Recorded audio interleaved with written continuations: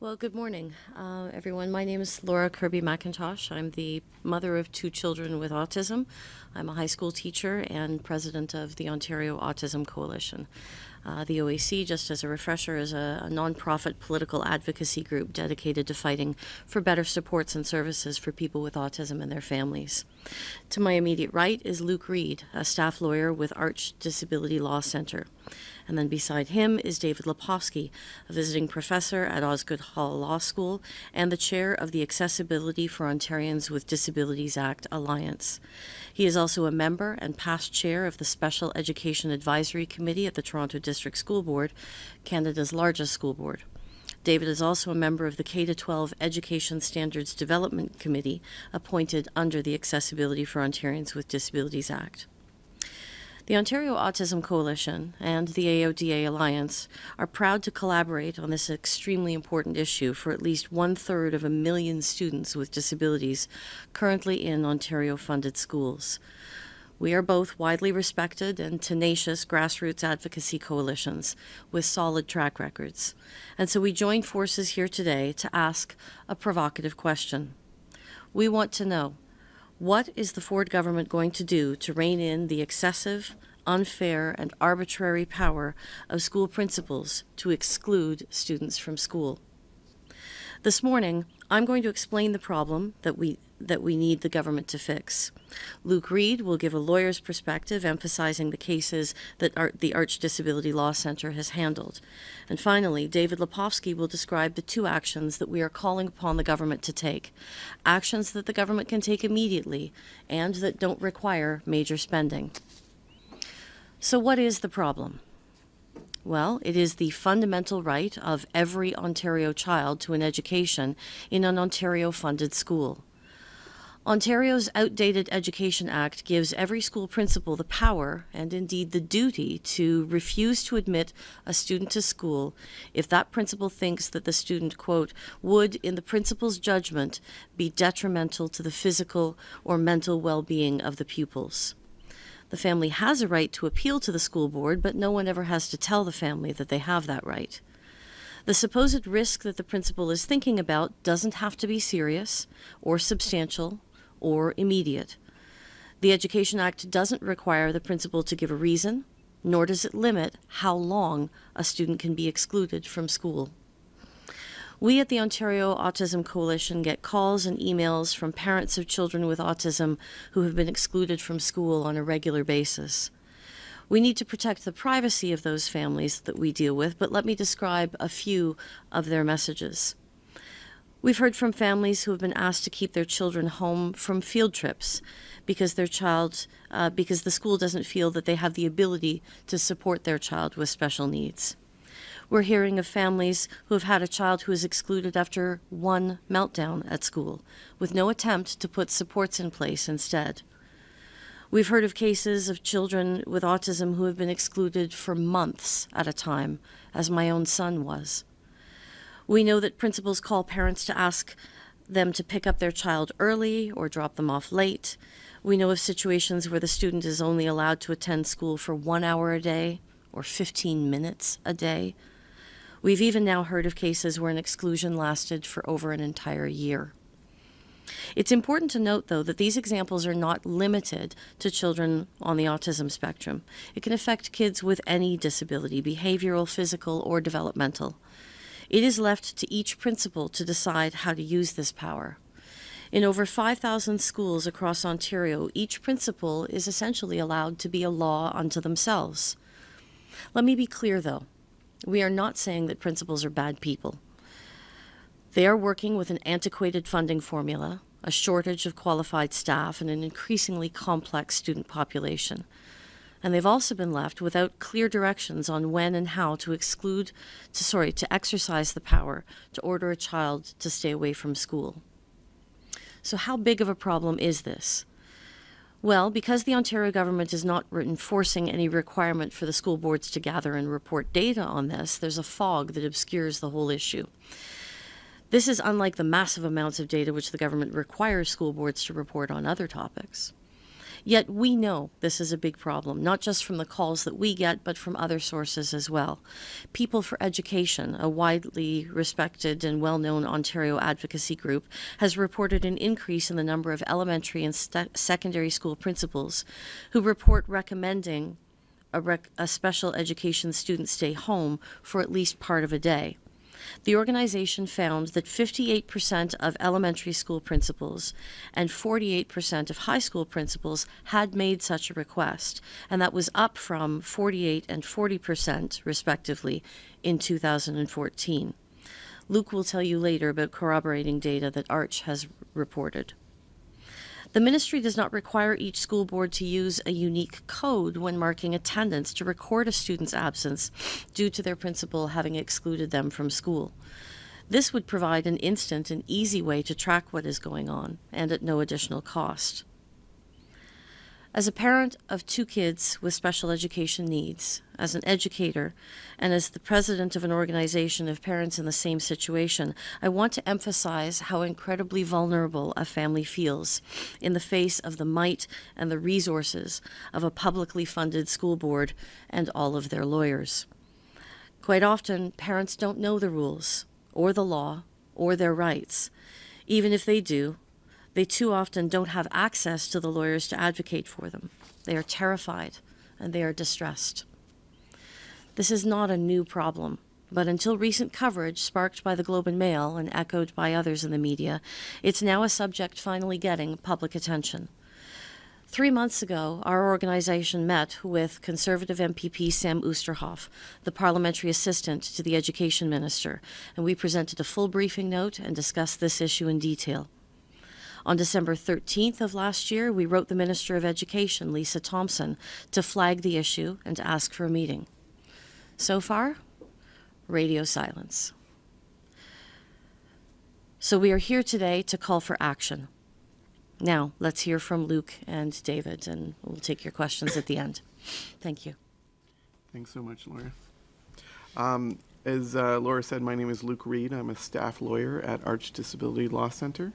Arch is a specialty legal aid clinic focusing on disability law. One of the major focuses of our work is tackling a lot of the barriers that students with disabilities face in the education system. I just want to thank right off the bat the Ontario Autism Coalition and the AODA Alliance for inviting me here today to share briefly some of what Arch is seeing from the people that call us. So as I mentioned, Arch gets lots of calls and requests from persons with disabilities for advice and representation on a wide range of issues. One of our primary and largest practice areas is education law. And again, that is focused on removing the barriers that students with disabilities face. And one of the most significant and recurring issues is this issue of exclusion. Exclusion comes in a variety of different forms.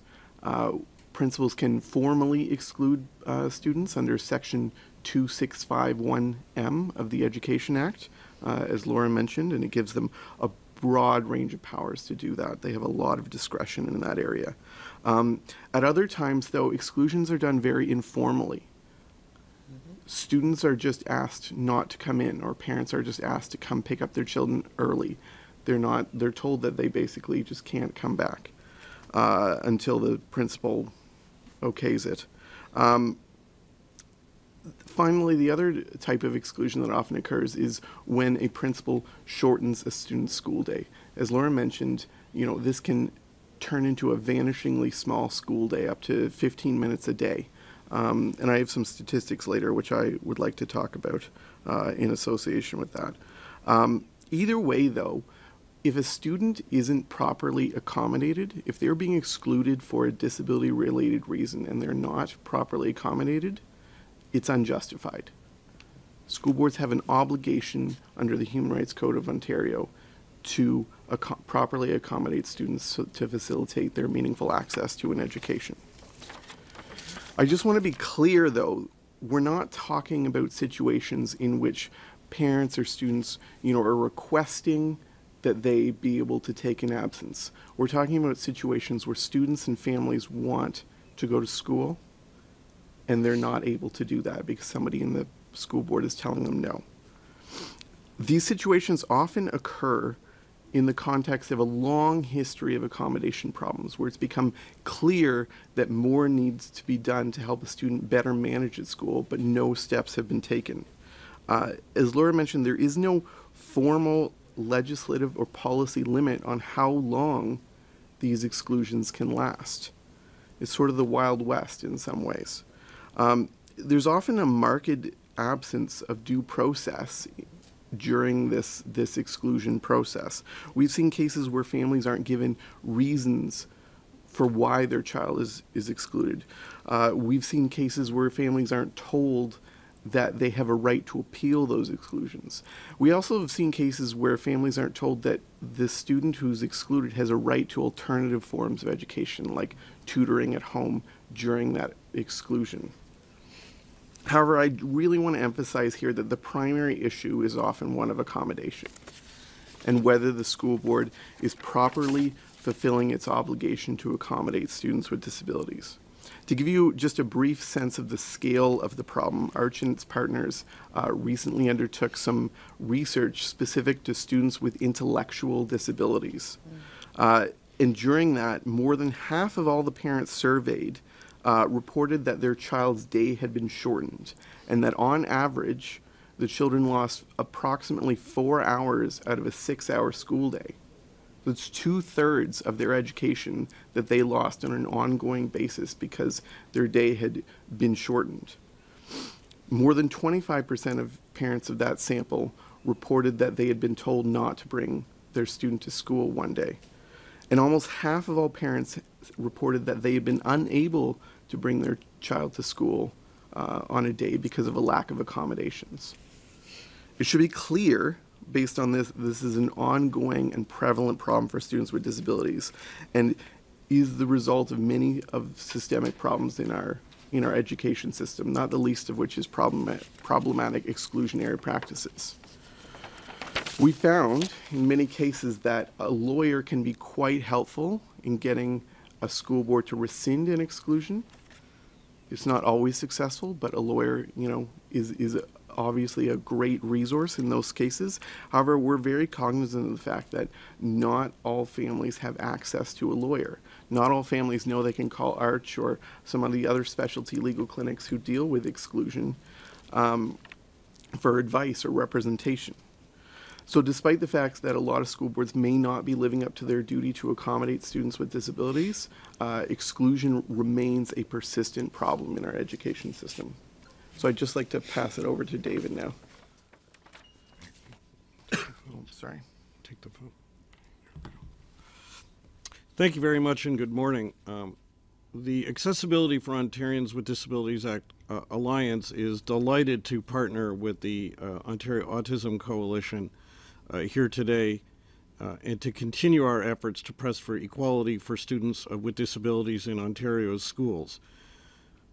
People with disabilities live in a society that is designed as if only people without disabilities are going to be there, and our education system is just one example of that.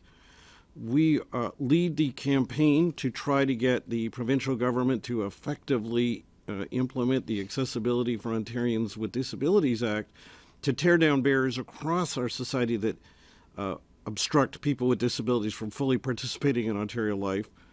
That includes efforts that we lead to try to tear down the barriers facing students with disabilities in Ontario's education system.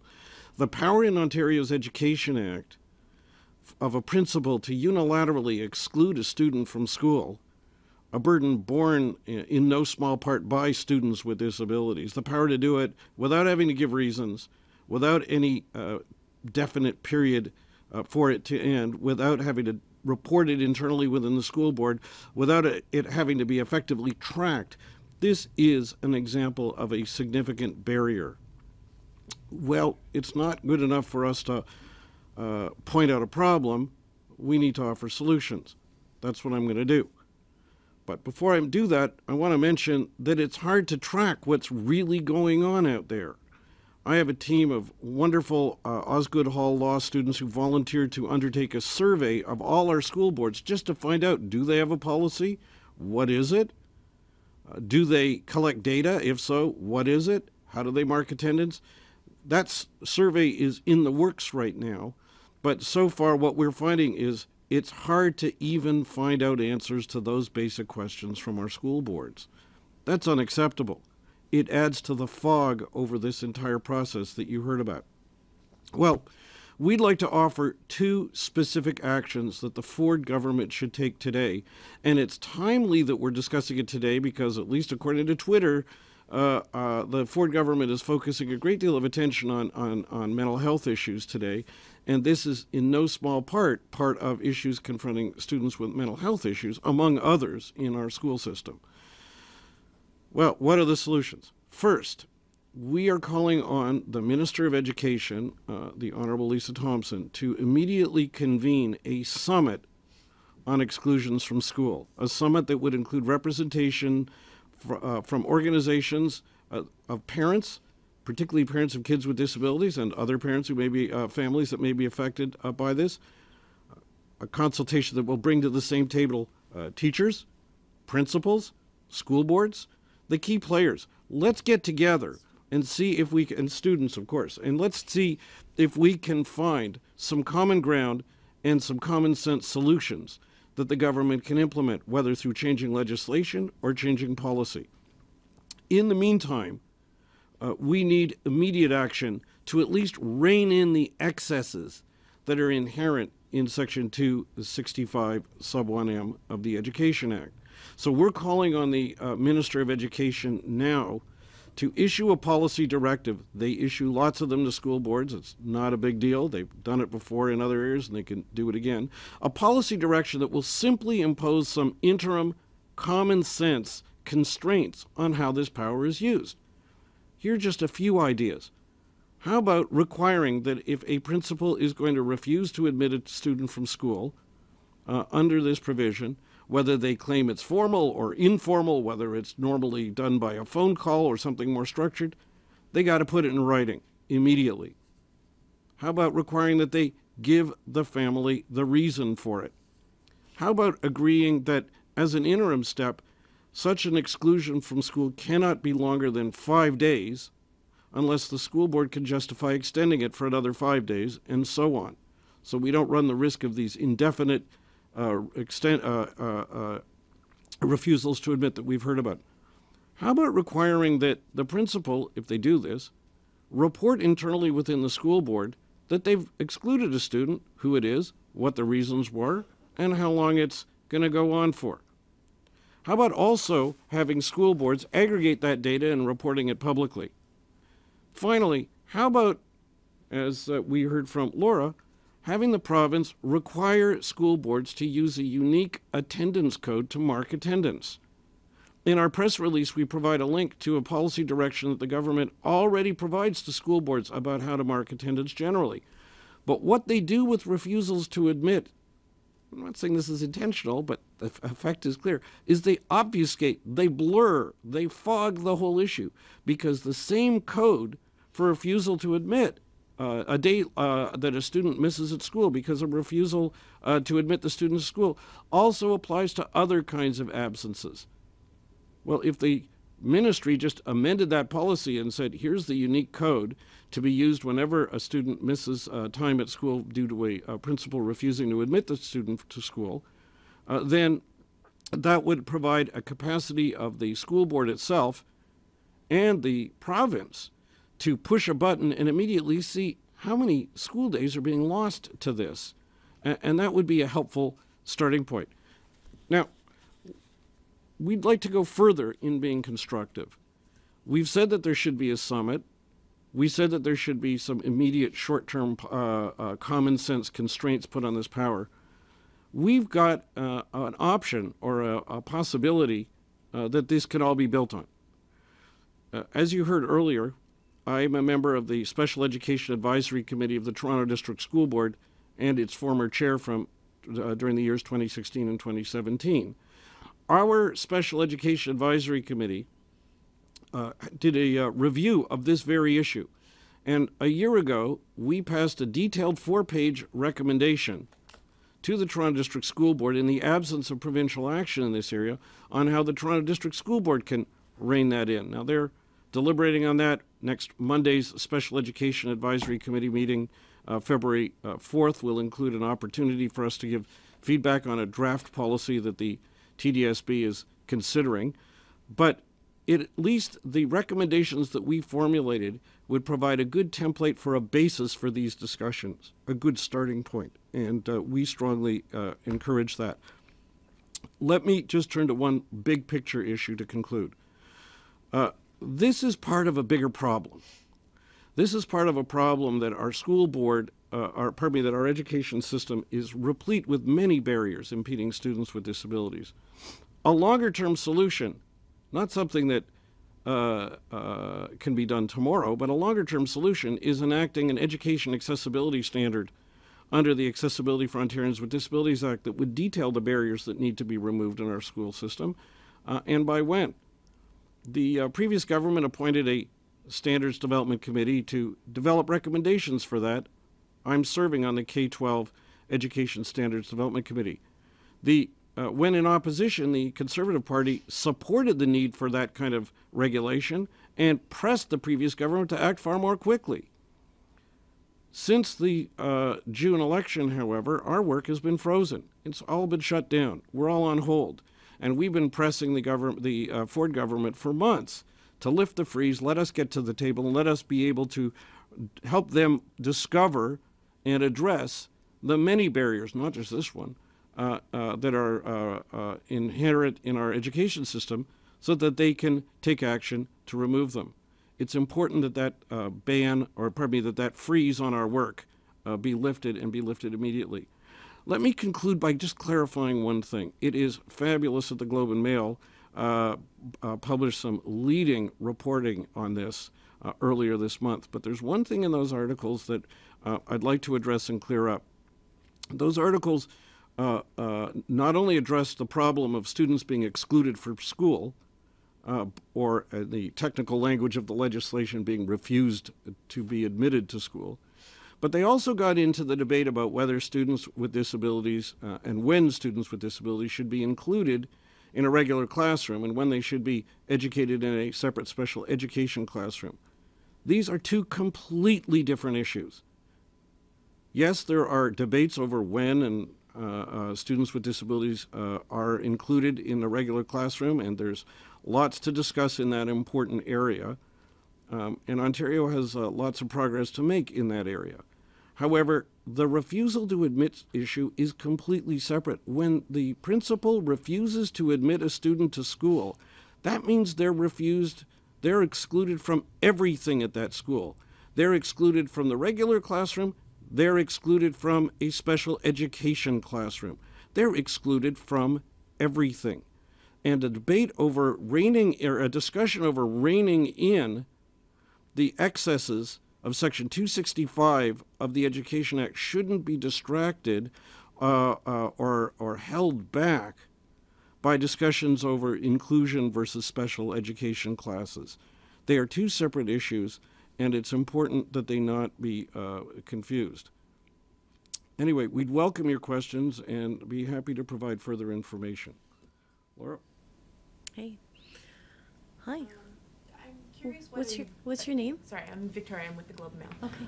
I'm curious whether or not you've had any feedback on this from either the Principals Council or the Teachers Unions of any kind on these recommendations that you're making. I did reach out to the head of the Principals Council after I did an interview on Metro Morning, and suggested that we grab a coffee and talk. I haven't heard back from him.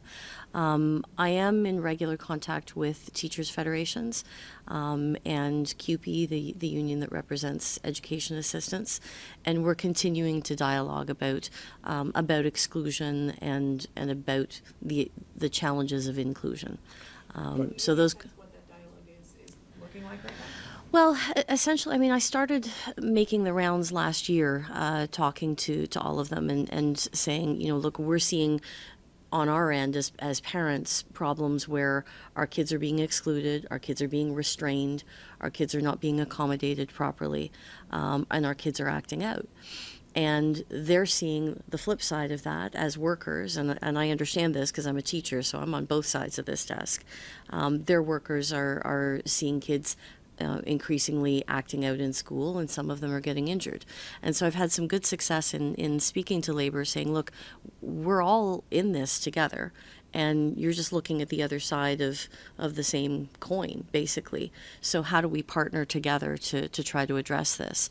And I think the idea of a summit would bring us together. I think in a lot of ways, really what's needed is for parents to have a chance to sit down and talk to education workers, including principals, to say, here's what a day in my life looks like. And then for principals and education workers to say, and here's the challenges we're facing. Because as I said earlier, like, it's not, I'm definitely not okay with how often principals are using this power, but I understand the systemic issues that are forcing them to sometimes reach into their toolbox and pull out that particular weapon. Let me just add a couple of thoughts. For one thing, we want to emphasize, as Laura just said, that principals are kind of caught in the middle here, because the province gives them not only this power, but Section 265 says they have a duty to refuse to admit students to school in these situations. And then it provides clearly inadequate constraints and direction. That's where the province could intervene longer term by amending the provision, but in the shorter term by a policy direction. And they do that in lots of other ways, and that would give principals a lot more guidance, a lot more comfort. And so each school, over 5,000 of them, doesn't become its own little fiefdom, kingdom, or whatever, with the, as Laura said earlier, a law unto themselves. And so that's part one. The other thing in terms of the broader issue, just so you know, the AODA Alliance has led the campaign to get the provincial government to enact an education accessibility standard to address barriers broadly facing students with disabilities. And we got letters of support from a number of the major teachers' unions. The ETFO, the Elementary Teachers Federation of Ontario, the Ontario Secondary School Teachers Federation, the Ontario English Catholic Teachers Association, like a number of these organizations came forward, and people working in the front line of the education system saying to the province, you know, we need more action to tear down the barriers facing the students we teach, the students with disabilities that we teach. So we see that there are a lot of allies to work with on this, but we just can't leave the status quo in place. It's just not sustainable. Yeah. If you think about it from a rights perspective, and you think of the image of the scales of justice, what's really in conflict here is the rights of students sometimes with complex special needs, on the one hand, and what the principals will call the safety concerns on the other hand. And the problem right now is it's tipped entirely on one side. And so all the principal has to do is mention the word, safety of the other students. And, you can have a situation like my son's where he had one meltdown and wound up being excluded for 6 months. Well, it's completely disproportionate. And so what we're trying to do is balance that out. I understand the pressures that schools are facing, but we have to fight to advocate for the extra supports that are needed in schools. And I think we're going to be able to ultimately forge an alliance where parents and teachers and students are all on the same side on this, because we all want what's best for our kids, and that is for all kids to access a meaningful public education. I could just give you a couple of other points. Whenever a principal or anyone starts conceptualizing this as a clash of rights, the important thing is to not leap to that conclusion too quickly. Yeah. And it may well be that there are ways to reconcile all of them. So that, for example, if the student with a disability, if effectively accommodated as the school board is required, would present no risk to anyone, much less a serious or substantial risk, then we could resolve this without ever having to deal with any conflict of rights or any exclude. But the other thing is, because this is left to each principal and can be undocumented, these could be issued in a way or in circumstances where there's no risk at all. The Toronto District School Board has said at our Special Education Advisory Committee that one of the circumstances where they consider it is if there's been an incident and there's a police investigation going on. Now, I'm oversimplifying, but what is their policy or their approach, I should say. But this provision is not meant and should not be used to facilitate police investigations. Why should a student be told not only to stay home from his or her school, but any school, while police are interviewing witnesses? They could interview witnesses elsewhere. I mean, they could, if they need to put their tape down and take crime scene information, that doesn't mean the whole school has to be, verboten to the student. Do you follow me? So it's part of the fact that we're kind of in the Wild West here or part of the result of it is that this could be used in any wide range of circumstances, as you heard from Luke and Laura. It is. Well, when you're requesting an immediate policy directive, I guess the question is why are your requests not inclusive of extra resources, where you're saying the issue is schools are dealing with this lack of resources if you're asking for a policy directive? It's very simple. The first things first, okay? Obviously, added resources can always help, and also examining how existing resources are allocated can also help. But immediate action, we don't need to wait for new resources for a principal to give the family a reason for telling the child that they can't come to school, or putting it in writing and writing a letter so it's documented, for reporting to their supervisors, for having the attendance code. The various measures that I listed are measures they could implement tomorrow that make common sense, that don't require added resources, and that at least could be curbing the excesses, some of the excesses of this power, while we sit down at the table and look for bigger fixes and longer-term fixes, which, if they open the door to issues about new resources or reallocating resources, we can have those discussions. But the moment in government that you say, oh, we also want new resources, that, especially in current economic situation and the current discussions in terms of funding, that's going to slow progress down. And we need some immediate action. So that's why the immediate two asks are the ones that we've put forward. Mm-hmm. What's your name? Sneh, with Sneh. Queen's Park Briefing. Hi. Hi. So you mentioned that you've kind of seen both sides. Yeah. In that respect, do you think that there are situations where it's appropriate to exclude a student, maybe not for 6 months, but for a portion of time? That's a hard question to answer. You want me to take a try at that? Sure. I have asked at the Toronto District School Board special education meetings, the staff, at open meetings, can you tell me a situation where you cannot have a child excluded, prevented from coming to school by way of a suspension or an expulsion, and you need to resort to this power? And I have yet to hear a clear and convincing example. Mm-hmm. I don't mean them pointing to a particular child, I mean a hypothetical. Yeah. But even if there is some emergency need, it would not be indefinite. Mm-hmm. It would not be without reasons. Mm-hmm. It would not be without proper written notification. It would not be without telling the family they have a right to appeal. It would be with an immediate, expeditious opportunity for review, because the burden on a child to not go to school is pretty profound. So the debate doesn't have to be, should it be there at all? There are constraints that could limit it, and that could narrow this discussion profoundly. Mm-hmm. But we turned to them and asked, and the only example I was given at the time was this police investigation thing, and I don't genuinely, and I don't think that's, Luke, you might want to speak to this, but I don't think that's appropriate use of the Education Act. It's not a criminal law enforcement statute. It's a statute aimed at educating children. I think what we're concerned about too is that this is being used by principals because they don't want to do all of the paperwork that's involved in a suspension or an expulsion. But there's also complexities here, right? You're not supposed to suspend or even exclude or expel a student for behavior that's related to their disability. Right? You don't punish a kid with Tourette's for swearing and then suspend them. Well, if a child with autism has meltdowns, do you suspend them because they're violent?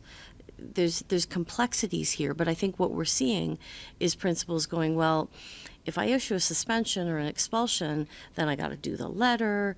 There's a whole appeal process. It could be really long. What I'm concerned about is the number of parents who, even like me, had never even heard that exclusion was a thing that existed, who may have a language barrier, who may not know their rights or be willing to take on the education system, who are simply told by the big boss at the school, you have to keep your kid home. And then the burden shifts to them. And we need to talk about that part of the story here too, because the exclusion obviously impacts the child first and foremost, but it also impacts the entire family. Because if the child can't go to school, someone has to be with that kid. So that means usually a parent has to stop working. And in my case, that's what I had to do. And that places a financial burden on the family. And then the stress and the anxiety of knowing that this is indefinite and you have no idea when your child's going to be back in school, and then dealing with the separation and the anxiety that your child is going through and trying to support them. It's a huge ripple effect that goes through the family and the child missing their friends, not understanding, when am I going to be able to go back, Mommy? I don't know. The other thing, let me just do. Okay. The other thing is, if you've put the question, which is a valid question, are there circumstances when this should ever be done?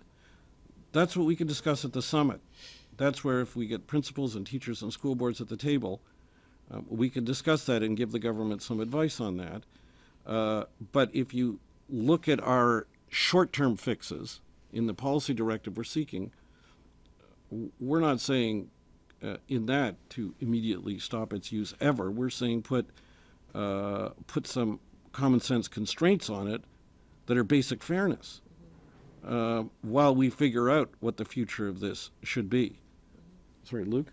I just wanted to step in just in terms of our experience in the use of exclusions and suspensions and expulsions. Typically, our experience is that principals will use suspensions, but exclusions are often invoked as a way to circumvent the time limits that are placed on a suspension. So you cannot suspend a student for more than 20 days. And so we've seen a number of cases where a principal will, at the end of that 20 days, say, well, no, we need to exclude this student further because they still can't be in school. We often see it as a way to sidestep some of the procedural protections that are built into the suspension process. Is basically how 265 is being used. I just wanted to ask you as well that you mentioned accommodation is one of the issues. What would you like to see on that front? What are things that you think would help? Let me offer you a couple. I mean, that's what we need the education accessibility standard to do, because kids with disabilities go to a school system that's designed without regard to their being there initially. And so we need to deal with a lot of individual accommodation. The Human Rights Code and the Charter of Rights give students with disabilities a right to be accommodated, and this school system a duty to accommodate them. The problem right now is that they then have to, if they can't get what they need, they've got to go and take on the school system. There is not a mandatory, effective internal appeal process to even raise these problems if they're not getting the accommodations needed. The resort has to be to lawyer up and go to the Human Rights Tribunal, and who wants to do that to take on their school? It's costly. It takes a lot of time. It's confrontational, and it's burdensome. And by the time you get a decision, your kid might be aged out of school. And so that's part of the problem. And you think of the vicious cycle that comes from what Luke is describing. A child has accommodation needs. They don't get their needs, so they act out at school. So the school says you got to be excluded. I mean, that if that chain of events happens, that's just unfair. The exclusion is rooted in the failure of the school board to accommodate. If that happens, now, no, we're not saying every student isn't accommodated or anything like that, but it's that risk that this unbridled and arbitrary power could allow. I will tell you that if you want just one example that relates to our activity, the government's focus today on mental health. So you've heard the reference to special education and students with special education needs. The definition of special education students in the Education Act is out of date and it's antiquated, and it does not include all mental health conditions. It only includes a mental health condition if you reach the point of being a behavior problem. So the Human Rights Code protects students with any disability, including a mental health condition, whether or not they're a behavior problem. You with me? But the special education law doesn't kick in and provide you anything under the special education regime until your mental health condition reaches a point, if it does, of a behavior problem. Well, that makes no sense. And we've been asking the government to fix this for years. So now there are efforts to address mental health issues in school, but if you talk to special education officials, when they look to the definitions of who they're supposed to serve, it does not include students with any mental health condition. It only relates to those who reach the point of a behavior issue. And as that applies to autism, you see a lot of people on the autism spectrum that also suffer from high levels of anxiety, and often it's the anxiety that's driving that behavior. One thing in terms of accommodations that are needed immediately, I think my community would agree with me that the one thing that's most lacking is an adequate number of EAs and trained EAs. The idea that you're going to somehow send your child to school and they're going to have a one-to-one EA, it's incredibly rare. And some of our kids need that one-to-one support. They don't need it for the entire 12 years, but when they need it, they really need it. And there's a huge shortage of education assistants, and they need more rigorous training. Sorry, go ahead. I was going to say, just to add, I think, to what David and Laura are saying, what we always look for in schools is sort of a more proactive process, a process by which, because you're tracking these sort of exclusions, you're tracking behavior problems and all that sort of thing, that you can nip some of these problems in the bud before they sort of escalate to where you're looking at months-long exclusions. We think that's the best way to manage that, and part of the reason we think that tracking is so important, because if you're not tracking these problems, it's very difficult to address them before they escalate. Look, you had tried freedom of information requests to school boards to get data on how often they use the power, right? I did, and of the 10 largest school boards in this province, I should clarify, at the time, only 2 years ago, 2016, I think. At the time, only 2 were tracking formal exclusions. I think since then, 1 or 2 other boards have instituted an additional policy, but it just goes to show that this issue was going under the radar for a long time up until now, and very few boards were really making a concerted effort to keep track of how often this power was being used.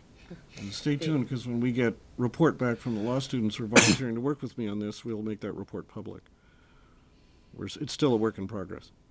The autism mom in me is giggling because, of course, the first step of applied behavioral analysis is the collection of data.